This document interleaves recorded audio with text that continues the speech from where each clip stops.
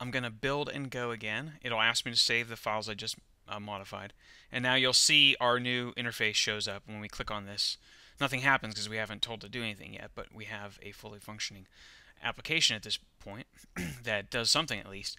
So now we have to do a couple different things. Let's get this button to do something, just something very basic when we click on it. All right.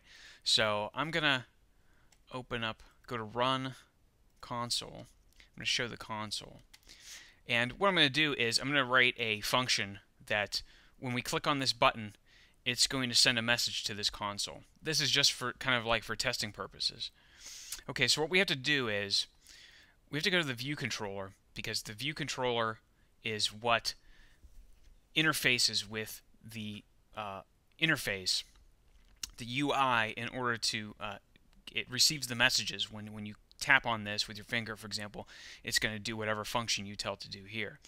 All right, so first we have to build the function, and then we're going to link everything together so that it actually works. All right, so in the .h, view controller.h file, after the interface there, type in dash IB action, and you'll see the code will automatically start writing itself for you if it's a keyword. And we'll call this click me and colon ID sender. All right, so this is kind of the nomenclature. IB action is, I believe, short for interface builder action. So what you have to do is, if you're not used to, like, it was kind of weird for me when I first started programming in Objective-C here, is that you have to declare the function in this file. I'm going to copy this, and then you have to actually write the function in the .viewcontroller.m file. So I'm going to put it right before this dalloc function that they provided, and okay, and I'm going to inside this function. So you have a function name with a colon, and then the ID is a pointer to any kind of object that you want to send to it, and we're going to call that sender. So we're not going to use any of these, the sender object that comes sent to this, but actually you might be able to get away with not typing that in there, but I'm going to leave it in because all the IB actions I've seen have that, so in case I need to use it later. So I'm going to write printf, and I'll just write hello \n to give me that's the new line character, and then the colon. So what's weird is that some things need, for example, when you're sending a message to an object or using an object's built-in features, you got to use the brackets and then the name of the object space and then the name of the function you want or method you want it to do. But some of them, these built-in ones, you don't have to do that. You just write it out like you would. For example, this would be like similar to the trace function in Flash. All right, so I'm going to build and go, save all these files, and when we click here, I'm going to move this over so that we can see the simulator, the console at the same time. But it's not doing anything because we haven't told this interface, we haven't actually linked up the interface and these files here.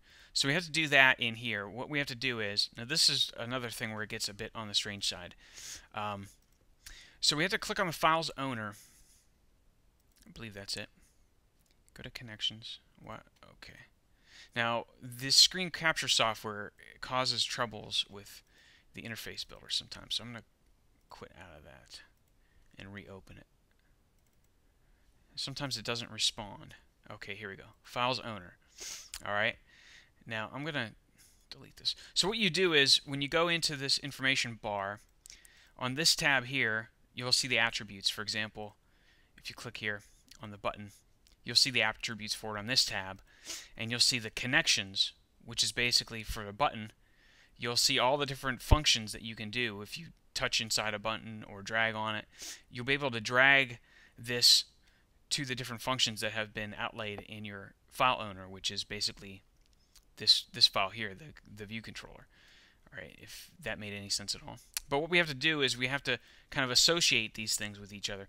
We have to make the file's owner associate with this view object. So we're going to drag the view from the connections. We're just going to drag it onto there, and now you'll see it's been associated. View is equal to linked up with this view. Now that we've done that, when we click on the button, and now when we drag from the touch up inside method down to here, unfortunately I don't think my screen capture software is following this. You let go, you drag in there. When you let go, you'll see all the different functions that we've created available to us. So right now we just have the click me function, so I'm going to click on that, and you'll see here the touch up inside ability of the button has been linked to this function. So now I'm going to build and go again. I'm going to save it. Alright, so now when I click this, as you'll see down here in the console, it is actually responding. It's sending a message to the console. Alright, so that's the basics of that. And if you wanted to do something more complex with the button clicks and stuff, then I'll have to show you in some later tutorials. But that's the basics of it. So let's go over this again. Basics of creating an application that does something is, of course, file, new project. Okay, view-based application. I'm going to cancel because we're all right. And then select under project. Set your active SDK. If you have already been assigned as a developer, then through Apple, then you'll be able to actually simulate it on your phone instead. If not, then you'll have to use the simulator. And then build and go. And then go into the view controller, declare your function, go into the view controller.m, write your function, open up the view controller.zip file, not the main window one, but the view controller.zip. Go in here, associate the file's owner with the view by dragging the view into it.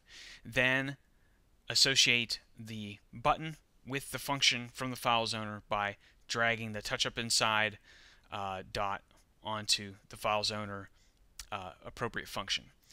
And then build and go, and then you're ready to roll.